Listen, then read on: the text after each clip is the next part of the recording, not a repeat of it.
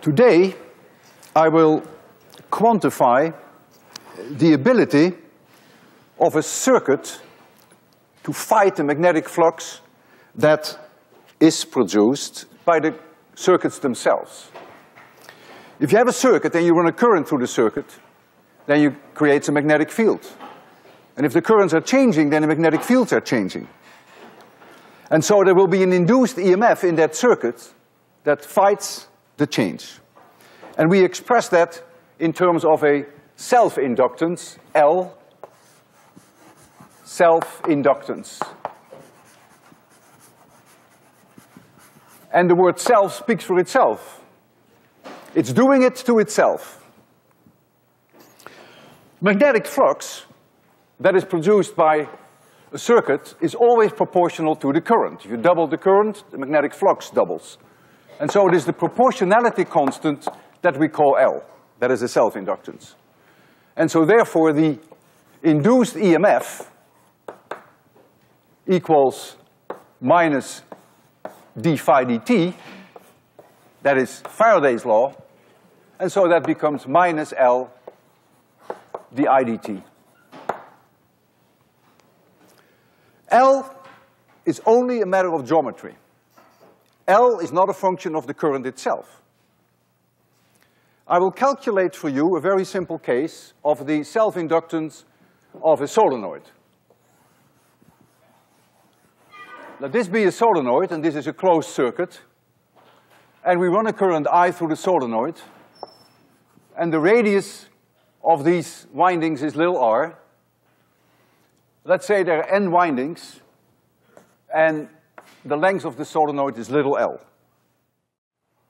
Perhaps you remember that we earlier derived, using Ampere's law, that the magnetic field inside the solenoid is mu0 times I times capital N divided by L. This is the number of windings per meter. If we attach an open surface to this closed loop, very difficult to imagine what that open surface looks like. We discussed that many times. Inside this solenoid you have sort of a staircase-like of surface. That magnetic field penetrates that surface n times, because you have n loops. And so the magnetic flux, phi of B, is simply the area pi little r squared, which is the surface area of one loop, because I assume that the magnetic field is constant inside the solenoid, and I assume that it is zero outside, which is a very good approximation. So we get pi little r squared, surface area of one loop, but we have n loops, and then we have to multiply it by that constant magnetic field. So we get an n squared, because we have an n here, mu0 I divided by L. And this we call L times I. That's our definition for self-inductance. And so the self-inductance L is purely geometry. It's pi little r squared, capital N squared, divided by L, times mu0.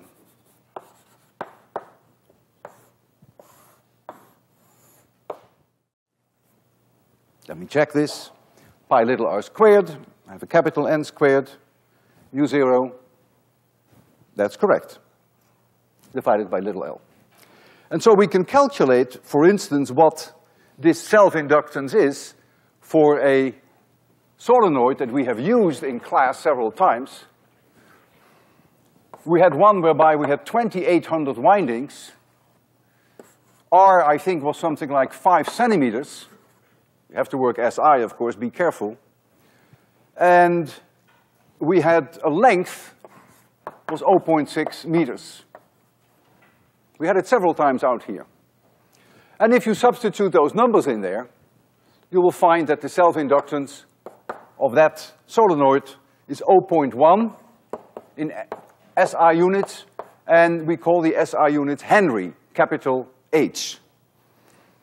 Would be the same as volt seconds per ampere, but no one would ever use that. We call that Henry.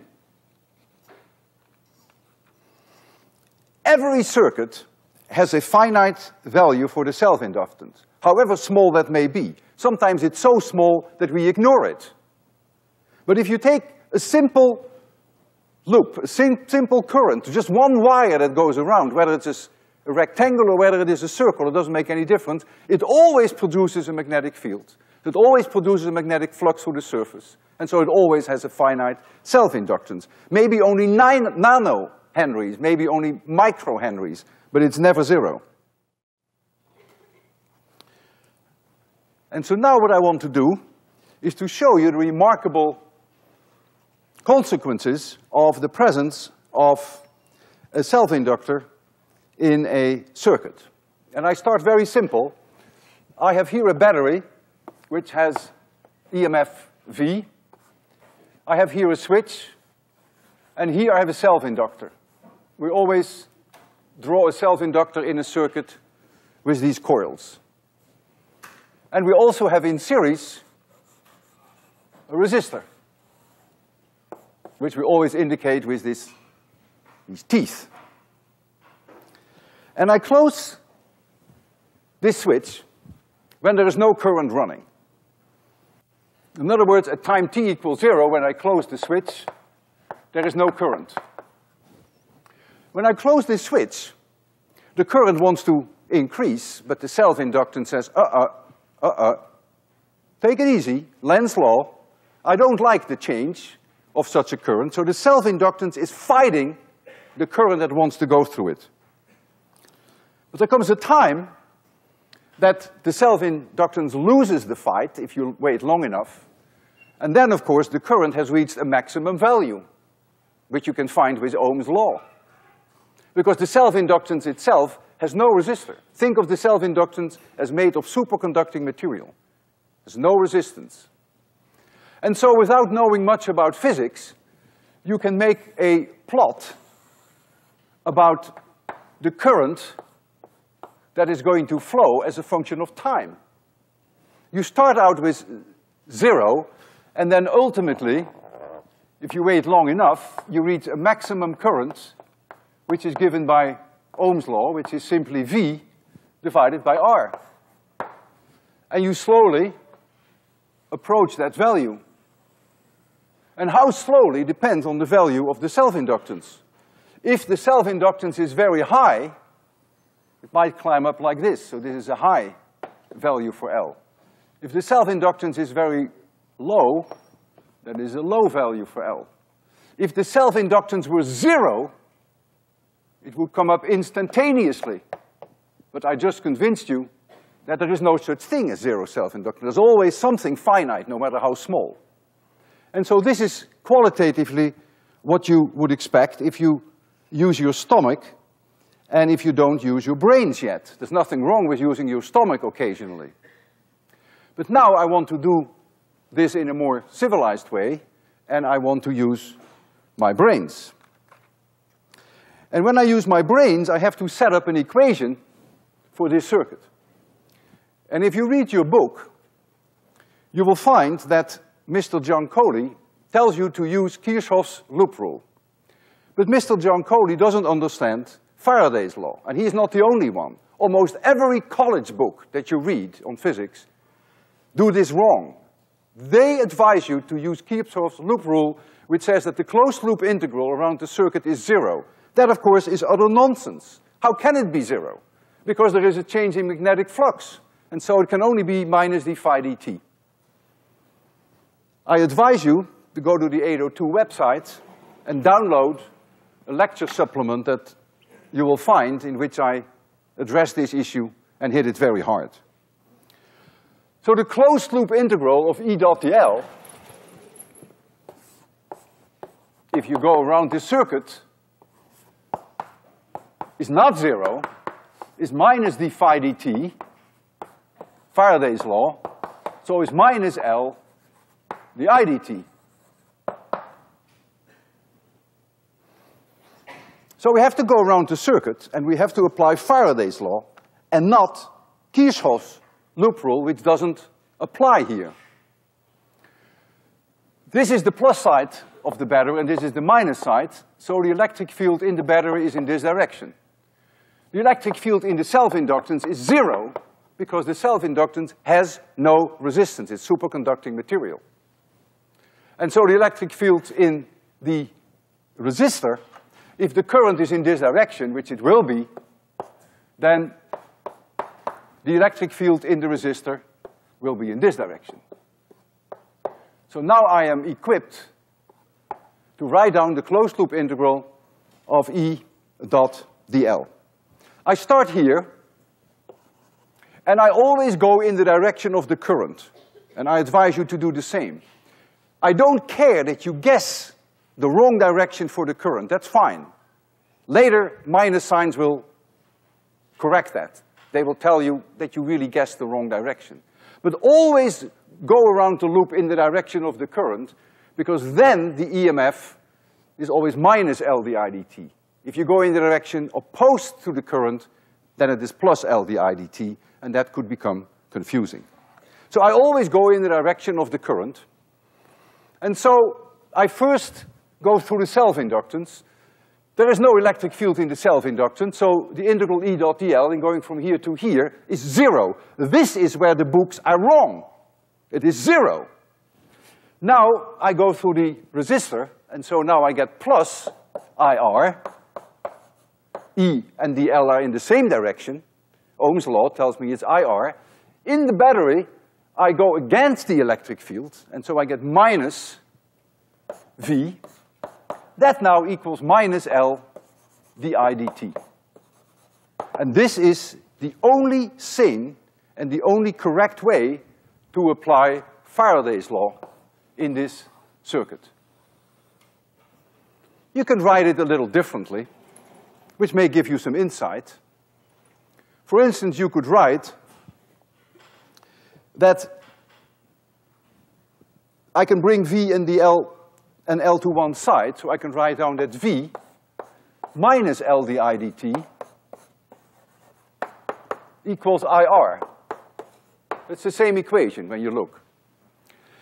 And the nice thing about writing it this way is that since the IDT is positive here, it's growing in time,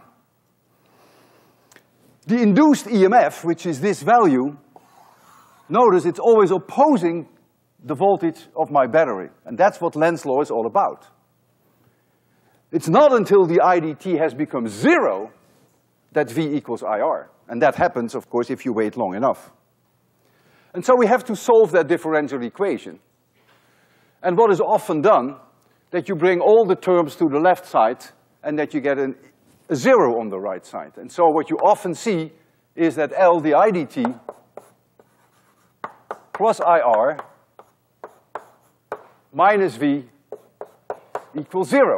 And because we have a zero here, some physicist thinks that this is an application of Kirchhoff's rule, which is nonsense. You can always make a zero here by bringing all the terms to this side. The closed loop integral of E dot dl is not zero. The closed loop integral of E dot dl is minus L di dt. But when I shift minus L di dt to this side, I get zero here. And of course, the people who write these books know that this is the right answer, and so they manipulate it so they get this equation, and they call that Kirchhoff's rule. Sad, and also embarrassing. So, this is the equation that you have to solve. Some of you may have solved this equation in 801 already. Surely you didn't have an I here, you may have had an X here for the position. But you probably solved it where you had friction. Maybe you didn't. I will give you the solution to that differential equation. It's a very easy solution. The current as a function of time is a maximum value times 1 minus E to the minus R divided by L times T. And Imax, that is the maximum current, is V divided by R. And let's look at this in a little bit more detail. First, notice that when T equals 0, that indeed you find I equals 0. Substitute in here T equals 0, you get 1 minus 1. So you find indeed that I equals 0. Substitute in there T goes to infinity, then you find that I indeed becomes V divided by R, which is exactly what you expect. If T becomes infinity, then clearly the self-inductance has lost all its power, so to speak, and the current is simply V divided by R. It's the maximum current that you can have. And so that's a must, that's a requirement. If you wait L over R seconds, and believe it or not, if you have some time, convince yourself that L over R indeed as a unit is seconds, then the current, I, is about 63% of I max. Because if T is L over R, then you get 1 minus 1 divided by E, and that is about 0.63. And if you wait double this time, then you have about 86% of the maximum current. In other words, right here, if I wait L over R seconds, this value here is about 0.63 times the maximum value possible. And it's climbing up and asymptotically approaches then ultimately the maximum current, which is V divided by R. Make sure you download that lecture supplement that you'll find on the web. Now, what I'm going to do is all of a sudden I'm going to make this voltage 0. The way I could do that is by simply shorting it out. Of course, on the blackboard, I can simply remove it. So it's not there, the current is still running, and all of a sudden, at a new time t0, I define the time t0 again, the voltage is 0. And now comes the question, what is now going to happen? Well, the self-inductance doesn't like the fact that the current is going down, so it's going to fight that change. And so you expect that the current is not going to die off right away, but you expect that the current is going to go down sort of like so. And you want, when you wait long enough, you want that at t goes to infinity, so at t equals 0, the current is still maximum, so it's still V over R, but when you go to infinity, if you wait long enough, then of course the current has to become 0. And as the current dies out, heat is being produced in that resistor at a rate of I square R joules per second. And then there comes a time that the current becomes almost 0, and then the whole show is over. And so we can also calculate the exact time behavior by going back to our differential equation and make V 0. Where is that differential equation? Is it hiding? Oh, there it is. So I solve this differential equation, but this is now 0. And the solution to that differential equation is that I, as a function of time, is I max times e to the minus R over L times t. And that exactly has all the quantities that you want it to have. Because notice that at t equals 0, when you put in t equals 0, the current is indeed maximum. And that's what you require.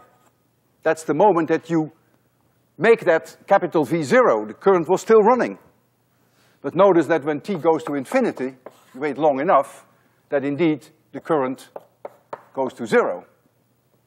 And if you wait L over R seconds, then you are down to about 37% of your maximum current.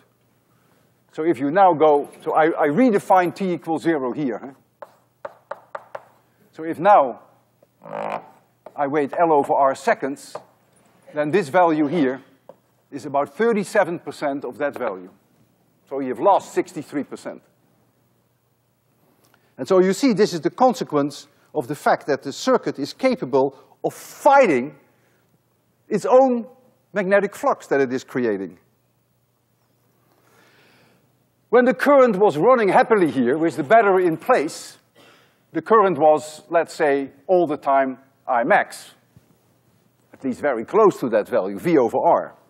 And so all the time there was heat produced in the resistor, I square R joules per second. Who was providing that energy? Well, of course, the battery. But now, when I take the battery out, there is still current running. And that means while the current is dying, there is still heat produced in that resistor. And that heat slowly comes out until the current ultimately becomes zero. Now, where does that energy come from? Well, that energy must come from the magnetic field that is present in the solenoid. And this idea that we have energy that comes out in the form of heat, which really was there earlier in the form of a magnetic field, allows us to evaluate what we call the magnetic energy field density. Let me first calculate how much heat is produced as the current goes from a maximum value down to zero. I'll have to erase something. I will erase this part here. So at any moment in time, the current is producing heat in the resistor. And so if my voltage becomes zero at time t equals zero, then this is the amount of heat, no square here, I square R dt integrated from 0 to infinity is the total heat that is produced as the current dies out. But I know what this current was, I just erased it, but I still remember it. So I can bring I max outside, and I can bring the resistance outside, and then I get the integral from 0 to infinity of e to the minus R over L times t dt. And this is a trivial integral. This integral is L divided by 2R. Oh, by the way, it is I squared, so I have a 2 here. That's very important. Don't forget the 2. And so that integral is L divided by 2R. And so if now I look at the product of I square maximum R, L divided by 2R, I get 1/2 L times I maximum squared. So this comes out in the form of heat. And I max is then the maximum current that we had when the current was flowing after a long time. I can now, by manipulating numbers, I can now calculate how much energy there was in that field per cubic meter, because the magnetic field was exclusively inside that solenoid. And if I know that the energy that is ultimately coming out is 1/2 Li squared, then I have here I, and so I can replace that I there by B divided by mu 0 times L divided by N, and here I have L. And so if I substitute in here the value for L that we have on the blackboard there, and we substitute for I the value that we have there, you can drop the maximum now. This simply tells you then that any moment in time that I have a current I running through a solenoid, that the energy that is available in the solenoid in the forms of magnetic energy is 1/2 Li squared. And so when you do that, if you substitute capital L and capital I, you will find that 1/2 Li squared then becomes B squared over 2 mu 0 times pi little r squared times L. You check that at home. It's simply a substitution. But this is the volume of the solenoid where the magnetic field exists, and we have assumed that the magnetic field is 0 everywhere outside. And if you accept that, then you see that we now have a result for the magnetic field energy density, that is how much energy there is per cubic meter. That is, of course, this value. Because this is the total energy of the magnetic field, if we know the current, and this is the volume of the magnetic field. So the magnetic field energy density is then B squared divided by 2 mu 0, and this is in joules per cubic meter.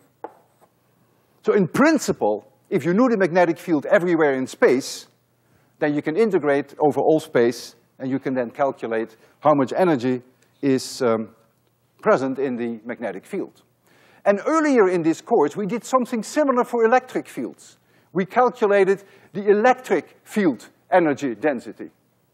Perhaps you remember what it was. It was 1/2 epsilon 0 kappa times E squared. That was also in joules per cubic meter.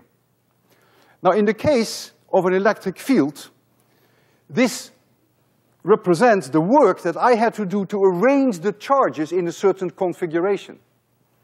In the case of a magnetic field, it represents the work that I have to do to get a current going inside a pure self-inductor. That means the resistance of the self-inductor is 0. And it takes work because the solenoid will oppose the building up of the current. And so I have to do work. So there is a parallel between the two. I can make you see, in a quite dramatic way, how strong self-inductances can fight their own current. And the way I'm going to do that is with a setup there, whereby I have a 12-volt car battery, and I have 2 light bulbs.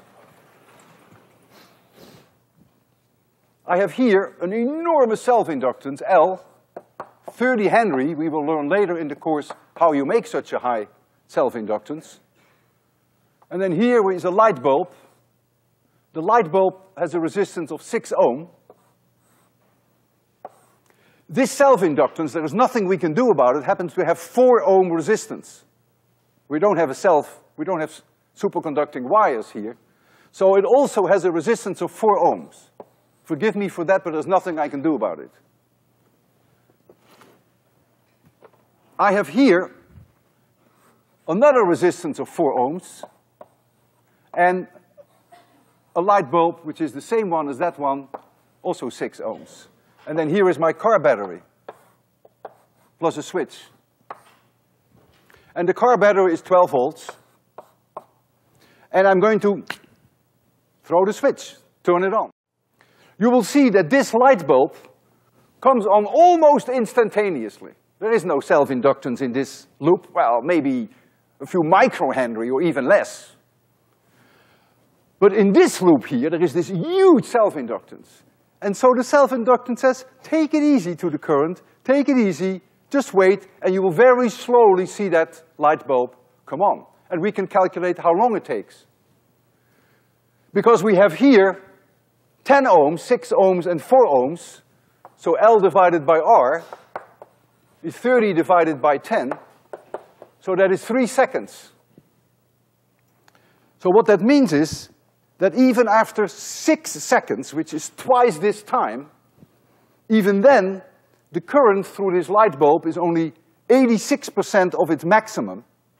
But that means, since the light, of course, is proportional to I square R in the light bulb, that the light is only 75% of maximum. And even if you wait 9 seconds, then the light that comes out here is still only 90% of its maximum, whereas this one comes on immediately. The reason why we put the 4 ohm here, we want this part to be, from an ohmic resistance point of view, to be identical as this part. So that's why we artificially added here the 4 ohm, because the 4 ohm is always there in the self-inductance. There is nothing we can do about it.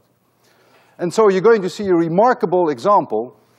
This is one light bulb. That is the one that is here. And this is the light bulb that is there. And the self-inductance is in this incredible monster here. I'll change the light setting a little bit so that we can see the light of the bulb. The bulbs are only 8-watt bulbs. They're not very, very strong, not very bright bulbs. But the effect will be very clear. So if you're ready for this, so this is the one that I think comes on immediately, and this is the one that takes its time. 3, 2, 1, 0. 1, 2, 3, 4, 5, 6. You see how slowly? It's still not very bright. It's still getting brighter. It's still not as bright as this one. It's getting there. We can actually do some timing by counting. By the way, the values of the resistance that I gave you are when the light bulbs are hot. 3, 2, 1, 0. 1, 2, 3, 4, 5, 6, 7, 8, 9, 10, 11, 12. I'm still seeing it getting brighter. So what you're seeing here is a remarkable example that the self-inductance is fighting the change in current. That's why the name self-inductance is so nice. Now, I want to go one step further, and I want to power the LR circuit with a AC power supply. If you have an AC power supply, so it's changing all the time, the voltage, now of course the self-inductance is fighting back all the time. Not just only in the beginning, as you saw in this circuit, but now, of course, it is active almost all the time. So we can do away with this. And so now we replace the battery by a AC power supply, for which we normally put just a wiggle there. And here is the self-inductance, L, and here is the resistor, R. And let the voltage provided by this power supply be V0 times the cosine of omega t, omega being the angular frequency. And now, I have to apply Faraday's law, not Kirchhoff's rule, Faraday's law, when I go around this circuit and I set up the differential equation. And of course the differential equation is going to be exactly like this, except that V now is V0 times the cosine of omega t. And now I have to solve for this differential equation. That's the only difference, so I don't have to start from ground zero. And the solution to this differential equation is quite remarkable and not so intuitive. The current as a function of time now is V0 divided by the square root of R squared plus omega L squared times the cosine of omega t minus phi, and the tangent of phi, that angle phi, is omega L divided by R. And of course we need some time to digest this. The first thing that you notice is that there is a phase lag between the current and the driving voltage. If phi, as you're going to see, is 90 degrees, then the current is delayed by 1/4 of a cycle. Well, the fact that the current comes later than the driving voltage perhaps is intuitive, because the self-inductance is fighting the change in the current. So it's perhaps not so surprising that there's going to be a delay, that the current comes a little later. If you look at this equation here, then what you have in front of the cosine term is obviously the maximum possible current, because the cosine term is just oscillating between +1 and -1, and so this here is the maximum current that you can ever get. In one full cycle, you get positive and you get negative that value. And notice here the role of omega L really plays the role of a resistance, and in fact, the dimension of omega L is ohms. It really plays the role of a resistance, and if omega is very high, then the resistance here becomes very high, and so your current becomes very low. Well, that's intuitively pleasing, because if omega is high, then the changes, the dIdTs, are very, very high. And therefore, if there are very fast changes, the induced EMF is going to be high, and so the current will be low. Also, if L is very high, then the system also is capable of fighting back very hard. And so it puts up a large resistance. So it's also pleasing that you see the L there downstairs. If omega is very low, in your mind you can make omega 0. You don't even have alternating current when omega is 0. Then you have DC, which is direct current. So when you make omega 0, you simply get I is V0 divided by R. That's Ohm's law. That's obvious that you get that. Let's now look at the phase angle. The tangent of phi is omega L divided by R. If the self-inductance is very large, then the system has a strong ability to fight back. So it can delay that current by a large amount. And the same is true if omega is high. If omega is high, then the time changes occur on a very small time scale. And so the system can fight back. Because remember, you always have the EMF proportional to di dt. And so it's also pleasing to see that omega and L are upstairs here. For either one of being large, it can fight back and it can hold back the current.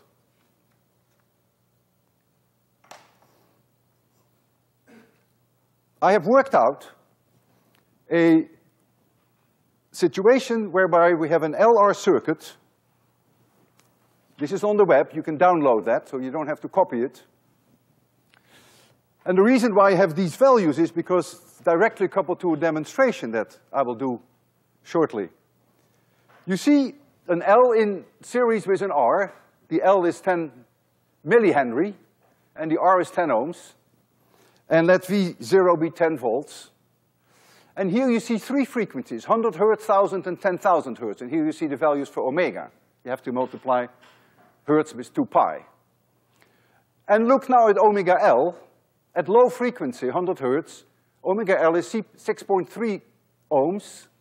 Compare that with the 10 ohms, they be comparable. But now look, for instance, at 10,000 hertz, the omega L is huge, 630 ohms. So it entirely determines, so to speak, the resistance of that circuit. And so the current that is going to run, at least this is the maximum current, is this value, which we also saw here on the blackboard. That current at high frequency is enormously reduced. It's 50 times lower than this current at low frequency, even though they have the same value for V0. And then you see here the phase angles. And the reason why I have these values is that I can make you listen to this. I can make you hear this. Because your hearing is very good at 100 hertz, and since all of you are young, you can probably hear even 10,000 hertz. Maybe some of you can even hear 20 kilohertz. When you get older, you lose your high frequencies. In fact, my frequency cutoff is somewhere near 4,000 hertz. I'm going to make you listen to music.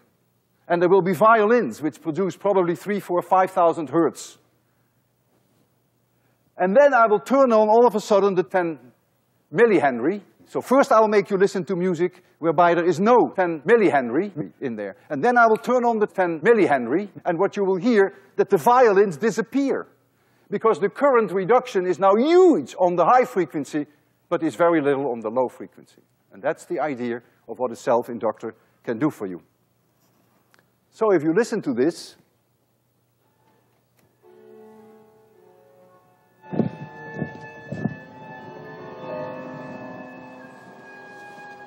there's no self-inductor in now.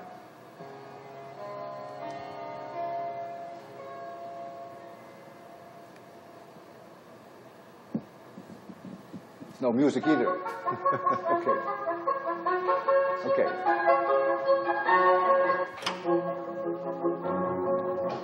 It's different music. No self-inductor. Self-inductor. The high frequencies are gone. No self-inductor. You can turn a violin concerto into a cello concerto. Just cut the violins out. Okay. I cannot make you listen to the phase shift. Not even in the case of the 90-degree phase shift, and that is quite obvious. Because what does it mean that there is a 90-degree phase shift? It means that during one cycle of 10,000 hertz, which takes only 1/10,000th of a second, that the high frequencies are shifted by only 25 microseconds. There's no way that your ears can hear that. The fact that the composer wanted those violins to come in 25 microseconds earlier than they do, of course, is something you cannot hear. So I cannot make you listen to the phase shift. But for the phase shift, I have something else. And for that something else, I'm going to return to the to my last lecture, in which we levitated a woman, magnetic levitation. And so I'm going to return to that idea and grind a little deeper than we did when I gave that lecture, just before spring break. I had a coil, and I was driving that coil with 60 Hertz AC. And let's assume that looking from above, that the current was running in clockwise direction, which is exactly what I assumed when I discussed this with you. And so the magnetic field is coming down like this. It's a magnetic dipole field produced by this coil. And then we had here, we had a conducting plate under there. And I said to you, when this magnetic field is increasing in strength, then there's going to be an induced EMF here, which tries to oppose that change. And so the induced current that is going to run, which we call eddy current, is going to run in this direction. If this is clockwise, this current is going to be counterclockwise, so it's going to produce a magnetic field in this direction. It opposes the change of the increasing magnetic field, Lenz's law. And since the two currents are in opposite direction, the two repel each other. And you bought off on that. And we levitated a woman. However, no one asked me the question, what happens a little later in time when the magnetic field is still in the downward direction, but it is decreasing? Since it is an AC current, there comes a time that the magnetic field will be decreasing in time. Now the EMF here must flip over, because Lenz says, sorry, we don't like the decrease. The moment that the EMF flips over, this current will flip over. The two currents are now in the same direction, and they will attract each other. And so there goes your magnetic levitation. Half the time attraction, half the time they repel each other. But yet, we did levitate a woman. And the secret lies in the self-inductance. This current that runs here runs over a path, which is very difficult for me to anticipate, which has a certain resistance R, and it has a certain self-inductance L. We know what omega is. That's about 360. And so we do get, in this conductor, we get the current, the induced current here, is delayed by a phase angle given by this equation, is delayed over the induced EMF. The EMF immediately coupled to what this coil is doing, but the induced current is delayed. And I have something that will allow you to see that perhaps in even more detail.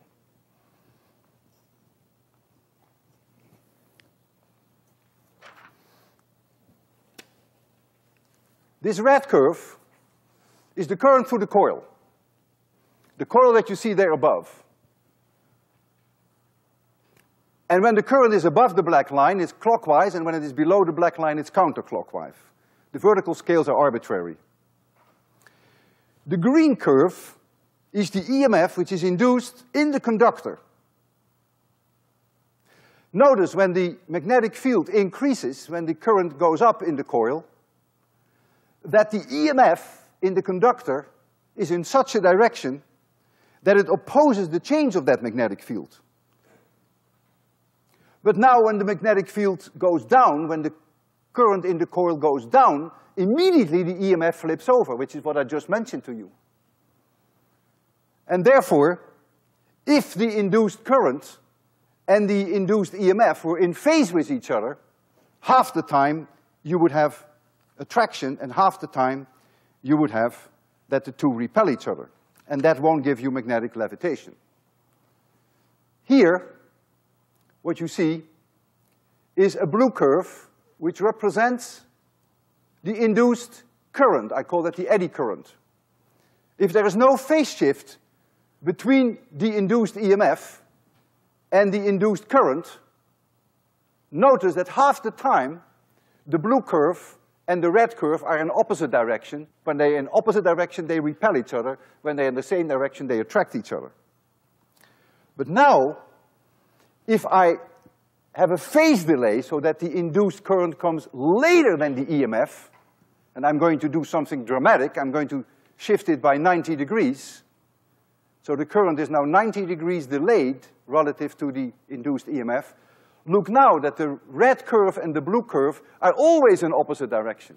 And so now there's 100% of the time a repelling force. The coil repels the conductor, and the conductor repels the coil.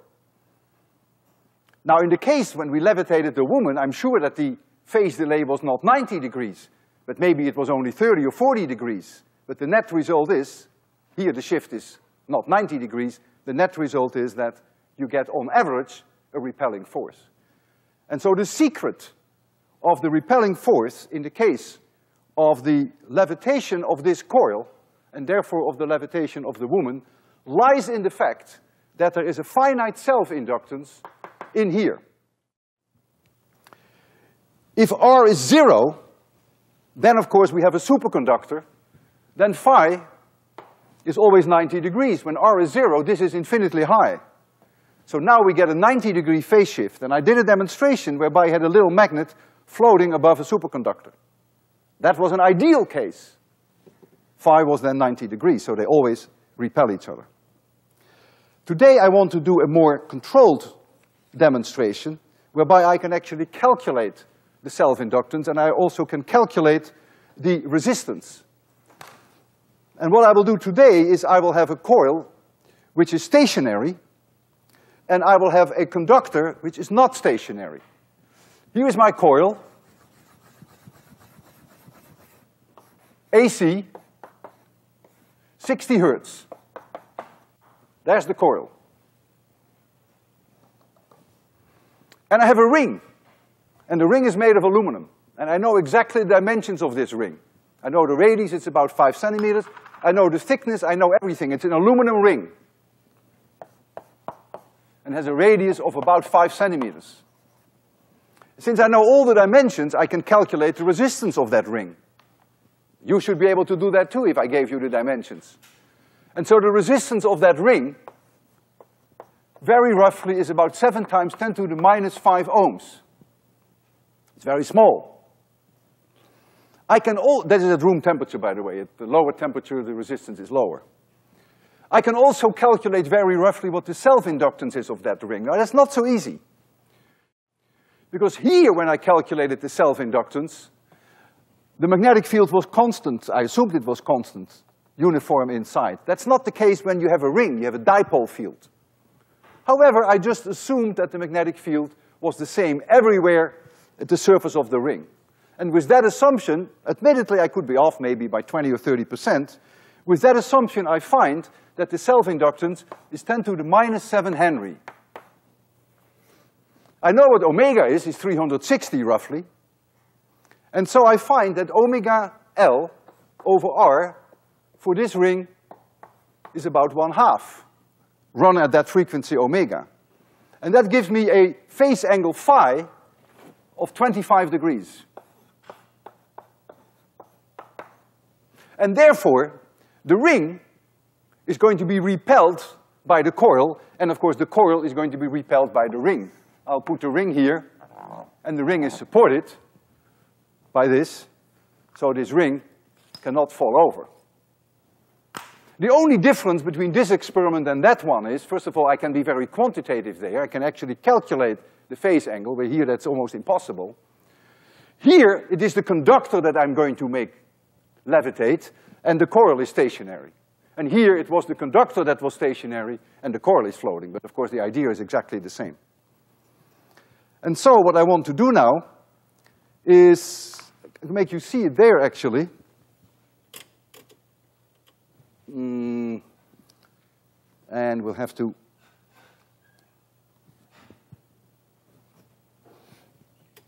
it should come up there. Yeah, there you see this ring. Maybe I should first show you the whole setup. So this ring goes over here. This is an aluminum ring. And I'm going to make it levitate by simply running 60 Hertz, 110 volts through this coil. I hope I do nothing wrong. Oh no, I have to turn on my AC.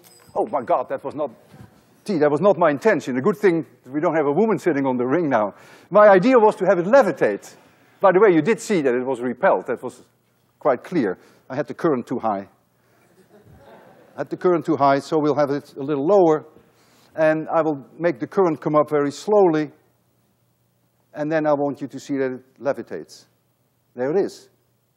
Levitating. Oh, it's off the screen. There it is. And I can turn it over. And it's still levitating, of course. And the secret is this phase delay introduced by the self-inductance. I have another ring here which has a slot, also aluminum. Same ring, but it has a slot. Well, the EMF in this ring is going to be identical. There's no difference. In fact, the self-inductance of this ring is identical. But the resistance of this ring is huge, because there's a slot in there. The resistance is almost infinitely high. And so if the resistance is infinitely high, no matter what L is and what omega is, phi is going to be 0. Won't repel. Half the time it attracts, half the time it repels. That means nothing happens. No magnetic levitation. Same EMF, same self-inductance, but an infinite resistance, and here you see magnetic levitation. Since the induced current in the ring is extremely small because of its very high resistance, the force on the ring, whether it's repelling or attracting, in any case, is practically 0. So that alone is enough reason for the ring not to move at all. All right, I hope to see all of you tomorrow during our exciting testing of the motors.